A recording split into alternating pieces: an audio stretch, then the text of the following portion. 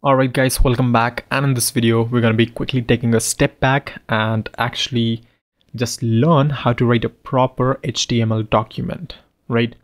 So far we have been doing, just writing random things on the screen, whatever we liked inside this editor, but that is not really how the specification of HTML states how things should be. So what HTML says is that in order to write a proper document, you have to follow certain guidelines, right? Now, just like I said, HTML won't complain, and it'll just bite the bullet and let the browser construct the proper, appropriate structure for you. But it's always necessary to know for yourself as well. So what I'm going to do is I'm going to start off and I'm going to tell you how everything like this should be organized. So what we start off in HTML with, the first thing is a doc type. So Doctype HTML, this tag, you can see that it's not a regular tag. It starts with this and an exclamation mark, right? No tag in HTML starts like this, right? Except for comment, if you have observed. So a comment starts like this in HTML, right? But a doc type is not a comment.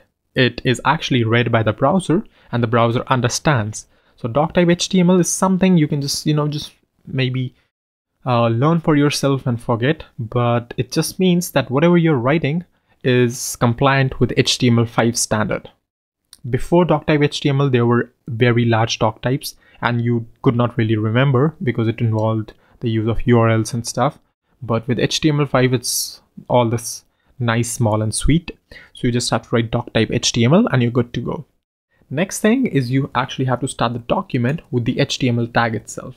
So the specification states that everything should actually go inside these two tags. And right, you can see that once we do that, browser really throws up. Why? I have no idea why, because the browser was unable to understand what you're trying to do and just cannot really take it anymore and just commits suicide. I don't know why. But anyway, let's just keep moving on and just bring it back to life. So once you are inside HTML, what you need to do is define two more sections called as head and body, right?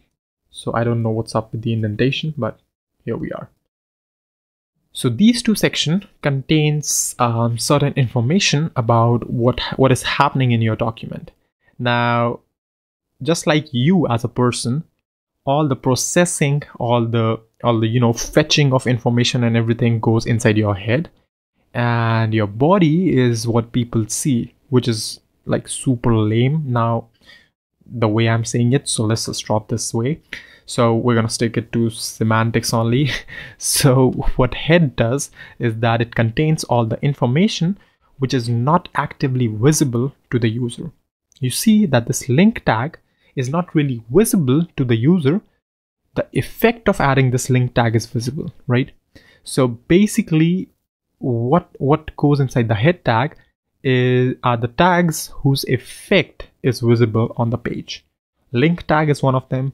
When you add JavaScript, external JavaScript to the page, the external JavaScript itself is not really visible to the user, but the effect of adding that is visible.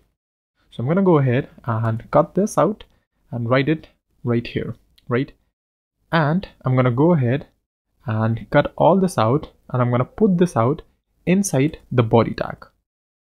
So there's that, right?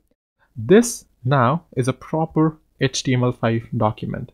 Now, I don't really know if we have, some lang attributes or something like that. There might be some attributes which I'm missing for a proper HTML document. I don't really know. But yeah, more or less, this is what exactly we need, right? So yeah, that's basically it for a proper HTML document.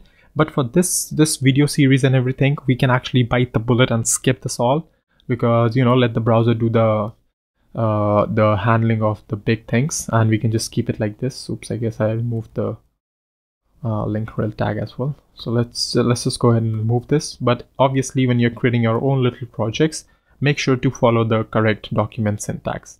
We can do it right now because we're just letting browser handle it, and yeah, we can just let the browser handle it because it will just make our code a little bit cleaner for me to explain you and do the stuff.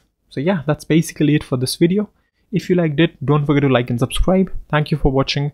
I'll see you then in the next one.